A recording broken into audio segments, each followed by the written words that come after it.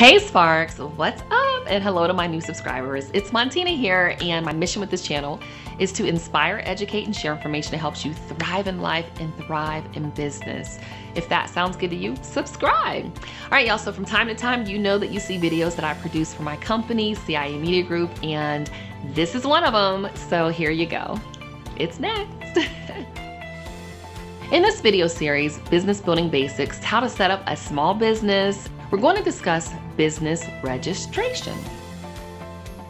Now, for most small businesses, registering your business is as simple as registering your business name with state and local governments. Your location and business structure determine how you'll need to register your business.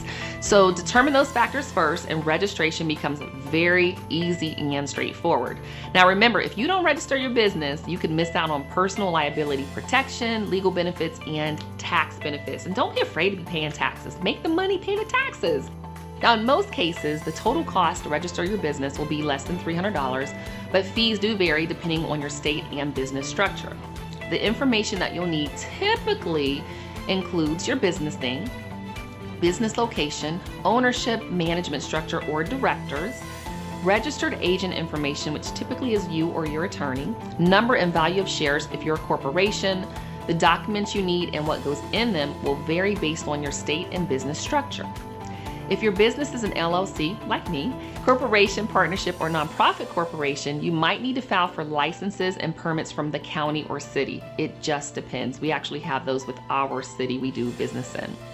I always recommend visiting your local small business development office or small business administration website for more information, or set up a call with me. It's free. Again, I'm Montina, and I'm the founder and CEO of CIA Media Group, and we help companies rethink business for the digital age